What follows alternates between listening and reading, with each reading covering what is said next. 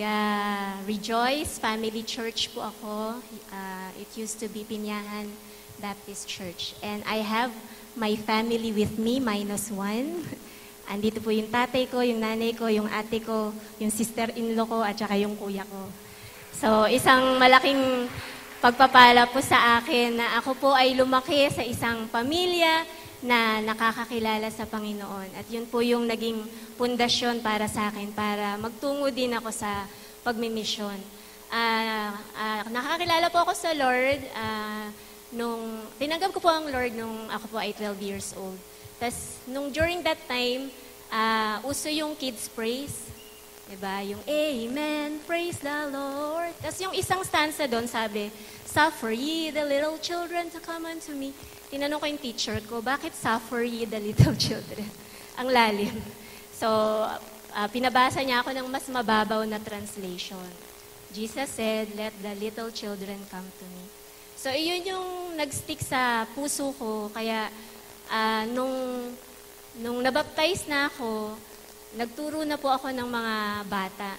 So, naging preschool teacher na po ako. Although, medyo nakalimutan ko yung pagkatawag sa akin ng Panginoon sa pagtuturo, dahil ang kinuha ko pong kurso ay kakaiba. Kumuha po ako ng journalism na walang kinalaman sa pagtuturo. Pero ibinalik po ng Lord yung calling sa akin sa pagtuturo through Rejoice Family Church. Yung isa pong nag-mentor sa akin, si Ate Carol, although wala po akong background sa teaching, yung pagtuturo lang ng Sunday School, DBS, ganyan. Nagturo po ako ng preschool. Nag-crash course po ako ng 10 days. Tapos nagturo po ako ng preschool for 3 years bago po ako nag-decide na, sige, mag-aaral na ako ng pagti-teach. So, for 6 years po, involved po ako sa teaching sa aming church, sa Rejoice. After that, alam ko na meron pang mas malawak na pagtawag sa akin ng Lord. So, during that time, nabasa ko yung prayer of Jabez. So, the Lord made it also my prayer that the Lord will enlarge my territory. Kaya po, dahil comfort zone ko na po yung aming church at yung aming community, sumama po ako sa ate ko sa Thailand, sa Chiang Mai. At first, parang inisip ko, magpo-full time na ba ako? Siguro hindi pa. So, nag-teach po ako. Kasama ko po si Ate Imel, yung isa din po sa mga missionaries natin. Kasama ko po siya sa school. Tuturo po kami ng English sa mga bata. So at the same time, that was also our avenue. That is our avenue in teaching the children, the Buddhist children, about Jesus. Pero during that time din po ay partly kasama po ako sa Hope House. So nakikita ko po araw-araw yung mga bata.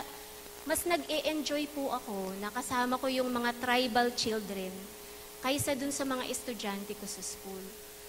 So, yung pagkatawag sa akin ng Lord na let the little children come to me, nagagawa ko po yun as an OFW and at the same time, dun po sa Hope House. Pero, after 10 years po ng pagtuturo, parang ganun na lang ulit. Comfort zone na ulit siya sa akin. So, sabi ko, ano na ulit gagawin ko sa buhay ko? Although, alam ko ang pagkatawag sa akin ng Panginoon ay yung pagtuturo. Ang tanong ko sa Lord ay saan? Babalik ba ako sa Pilipinas o mananatili ako sa Thailand? So, pinakita ng Lord sa akin yung need dun sa Hope House.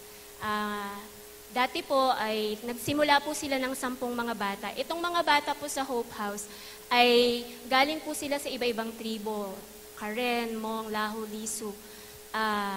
Nasa bundok po sila. So they have less opportunity for education.